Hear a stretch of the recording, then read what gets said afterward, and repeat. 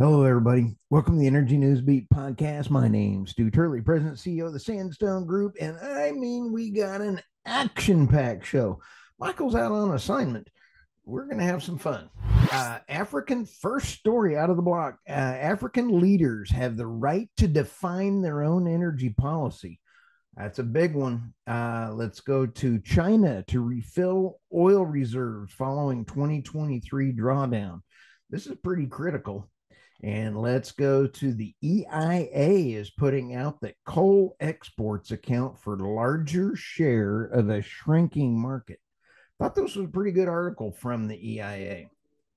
Sanctions nearly always fail. That is the lesson of the EU and the United States could take from their vain attempts to curtail China and Russia. Love this article. Let's go to the next one. I'll tell you what, the dependency on China and blood minerals as human rights abuses for EV batteries supported by our government. This one is really hard up to my heart, and it's really sad, but we're going to talk about it for a moment. Ontario to announced refurbishment of 4 reactors at Pickering Nuclear Plant. This is pretty exciting. Getting some new nuclear life to an older site is really, really pretty exciting to get done.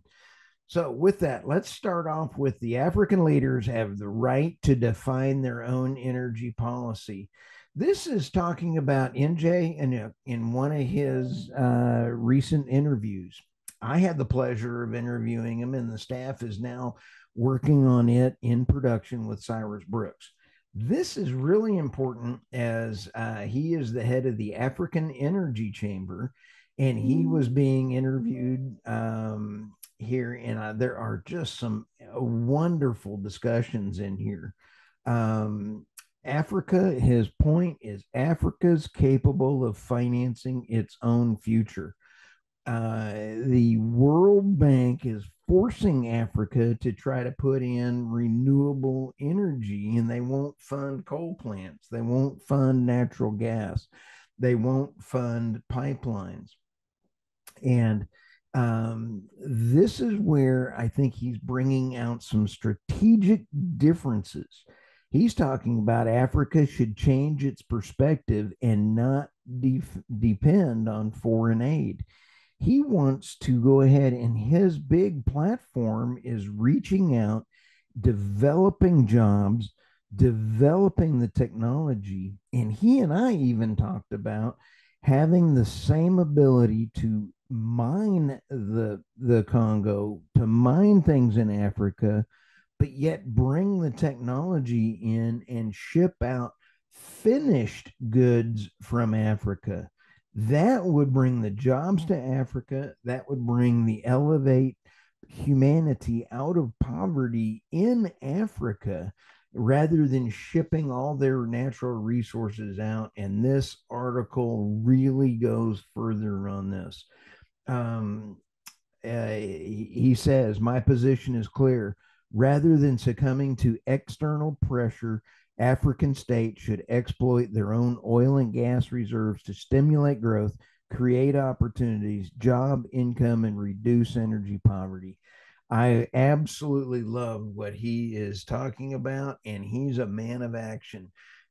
Take a look at this article. It is a fabulous setup for the interview with that I talked about that will be releasing here shortly. China to refill oil reserves following 2023 drawdown. Several key points in this article. China's onshore inventories have definitely fallen. Their imports are a record high in 2023, but their usage is very critical. According to data from Vortexa, onshore inventories in the world's biggest crude importer fell to an 8-month low at the start of the year. That's likely to trigger more purchases on the international market, which has been balanced between Middle East tensions and a transitory surge in U.S. supply due to the war on U.S. production producers by the admin. Um, as we take a look at this article, there's some really, really good points in what they're trying to say.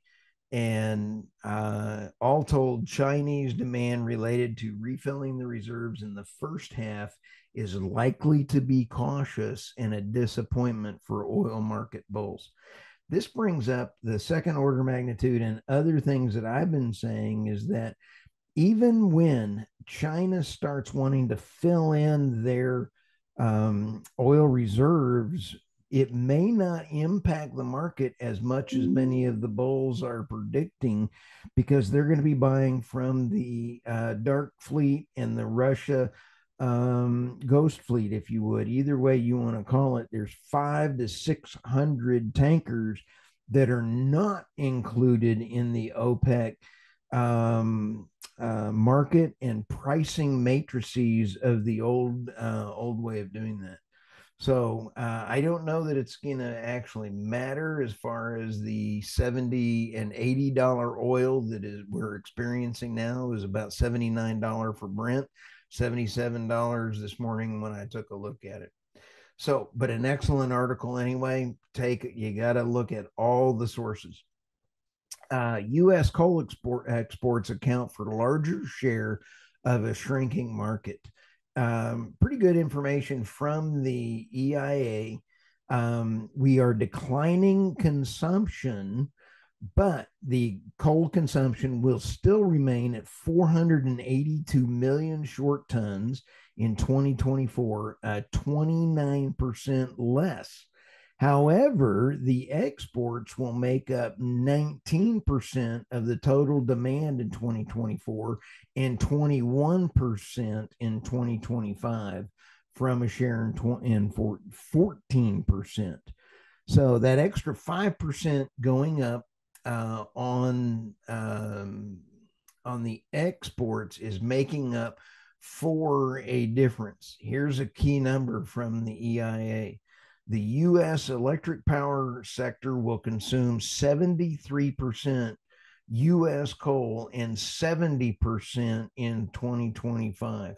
That extra 3% is going to be made up by additional natural gas. We're still not going to see a lot of nuclear coming online yet, but I sure hope nuclear comes in quick. And solar. Wind is not going to be coming online nearly as fast because of all those issues. So pretty good article on that. And so we're off to the next one here. Sanctions nearly always fail. That is the lesson the EU and the United States could take from their vain efforts to curtail China and Russia. Quite honestly, the Biden administration has flat weaponized the sanctions. And there's, I believe, 40 different countries between the EU and the UK that they are sanctioning, and it is only going to do one thing: drive people away from the U.S. Dollar, oil dollar, and it's going to devalue the U.S. dollar. So it is just unbelievable bad. In conclusion, the G7 price cap on Russian oil was designed with the goal of curtailing Russia's revenue streams. That did not work. The reality of international trade and the strategic importance of energy has rendered the cap less effective than hoped. Quite effectively, not there. Like I mentioned in the previous article before the EIA article, what you're seeing is that ghost fleet is picking up where the sanctions were left off. And it's because of the insurance out of the UK. Most of the tankers around the world, as we've talked about, have to be insured, and they're insured through the insurance companies out of the England area. And so when you take a look at the UK and England, the insurance companies are sanctioned. Therefore, the tankers, being the new tankers and all of the fleet, cannot be used.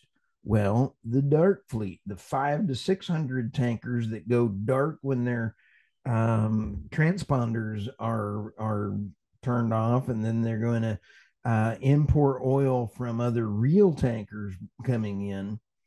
Those are not insured. So if one of those rust buckets that you get tetanus from just looking at has a wreck, it's going to be whatever country is self-insuring those may or may not clean that up.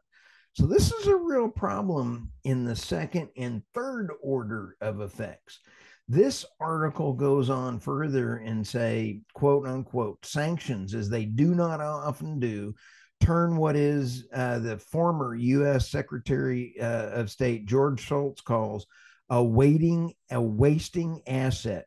He describes the fact that imposing restrictions on certain goods will only motivate the target country to develop those goods with their own technological capabilities. When asked about the history of sanctions, the energy expert and analyst Ali told the Brussels Signal that the story is almost always the same.